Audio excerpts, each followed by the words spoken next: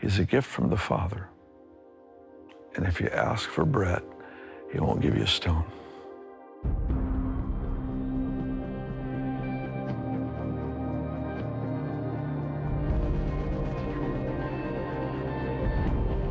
We're here filming a Christian documentary. Oh, really? Yeah. Oh, wow. Yep. About the Holy Spirit. Yeah? All over the earth.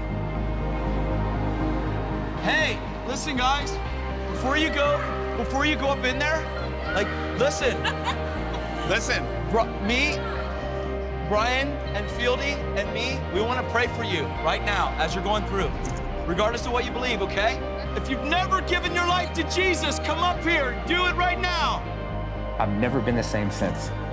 And since I asked Jesus into my heart and into my life, I've never been the same.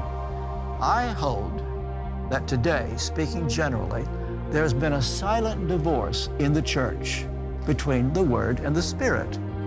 Walking with Jesus, filled by the Holy Spirit, is so much better than anything you could do for God.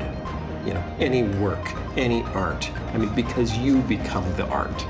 You become the work.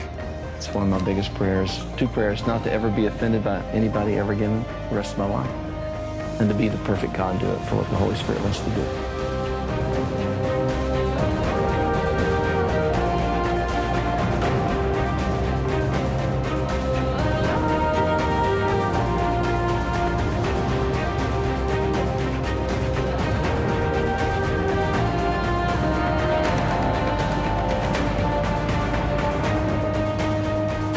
What if we collectively as the church just said, okay, God, no more boxes, no more limits, no more, we have to control everything. And we just gave God total control. Yeah, it's scary, but I think that's the way that we are meant to live.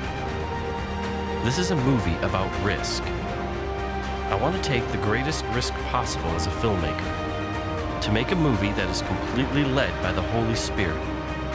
No plan, no safety net. Just show up wherever He leads me, find the adventure, and make God famous.